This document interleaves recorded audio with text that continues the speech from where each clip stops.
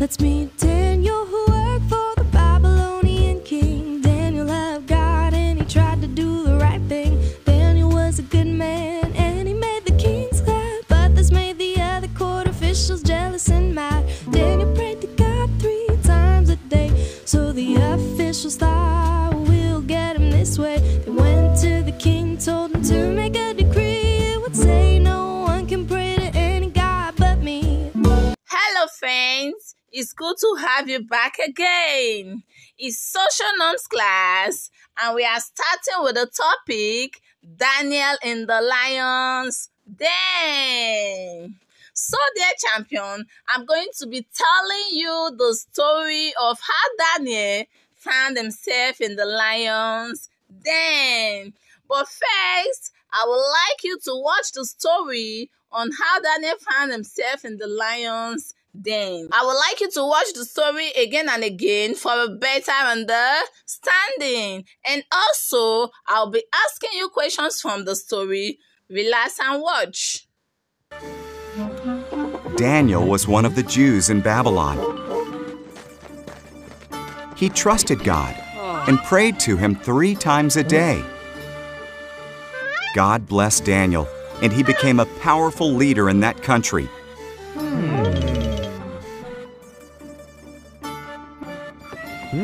Some leaders were jealous of Daniel, so they made a new law. People could only pray to King Darius. Whoever disobeyed would be thrown into a lion's den. Darius agreed.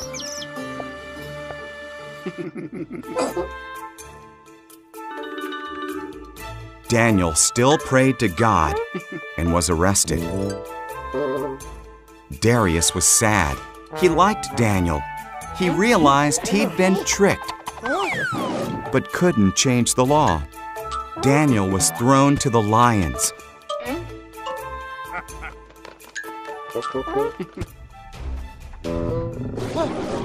The lions roared and crept up to Daniel. Then an angel arrived. It was God who sent him. The angel shut the lions' mouths. Daniel spent the night there unharmed.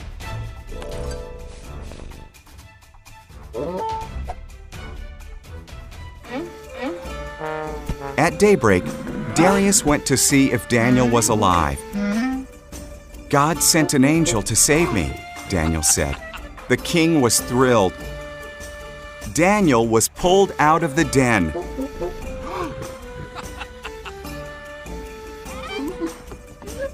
Then King Darius had Daniel's enemies thrown into the den. The lions gobbled them up. King Darius told everyone in his kingdom to honor Daniel's powerful living God. Welcome back to class, Adorable. And I hope you enjoyed the interesting story of how Daniel found himself in the lion's den. Very good. So like I told you, we will be asking questions from the story. That is why I said, make sure to watch it for a better understanding. And our first question for today is, do you want to hear it? Very good. It shows you are following. Our first question for today is, who was thrown into the lion's den?